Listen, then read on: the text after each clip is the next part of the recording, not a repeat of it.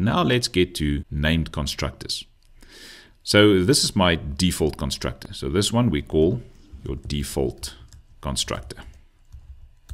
Now let's look at some named constructors. So let's say that we want to have a constructor that will set the balance to 0 whenever we create or we get a new client. So I will go and say bank account, and I'm going to put the dot there and say new client. And now you'll see it's going to give you a problem there because it says non-nullable instance field balance must be initialized. So let's initialize it exactly the same as we did this bank account by adding the colon there and then initializing the value. So I'm going to say balance should be 0.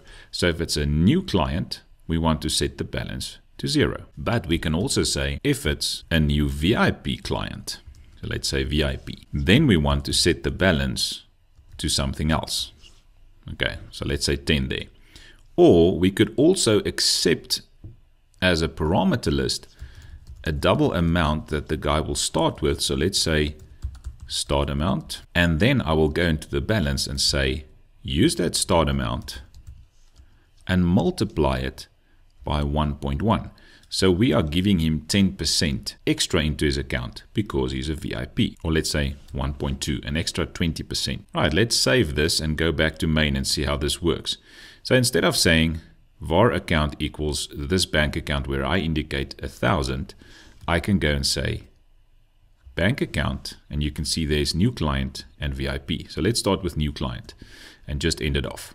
So having a new client, the balance will be 0. If we deposit 4,000, the balance will be 4,000. So the first print statement should print out 4,000. And then we try to withdraw, won't happen, and it will print out 4,000 again. Let's see if this works. Right, 100%. Now let's try the other named constructor. Put the dot there, new VIP. Let's say the start amount for this VIP should be 10,000. Now what will happen? It will take 10,000, work out 20% and add 20% to it.